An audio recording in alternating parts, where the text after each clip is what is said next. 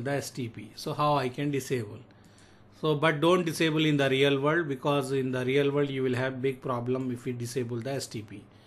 So how we can disable means, just we will go in the global configuration mode, we will write no spanning tree for VLAN 1. By default we have the VLAN 1, so STP is working for VLAN 1.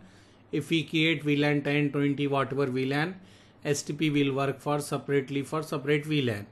But now what we can say, we are disabling for VLAN 1. So this command we put, so STP is disabled here. After that, if you write here show spanning tree, you can see STP is not working here. But we should not do this in the real world. If we do this in the real world, then we will have the big problem. So in the switch 1 I disable STP. I will go to the another switch also. I will go in the global configuration mode. I will write no spanning tree. For which VLAN I want to disable?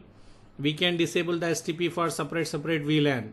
Like for VLAN 10 STP should not work, for VLAN 20 STP should not work. We can do that way. But now currently this is a brand new switch. Here you don't have any other VLAN, you have only VLAN 1. So I am disabling for VLAN 1 only. So I disable, and after that if you write show spanning tree, you can see STP is not working here also. And then I will go to the switch 3 and I will disable here also the STP. But you need to remember, we should not disable the STP, else we will have the loop in the network. But this is a lab, that's why I am disabling here.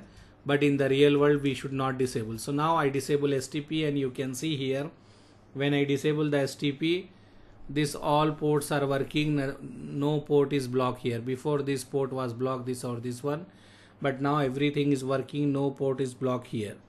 Now we will have the loop in the network because STP is not working.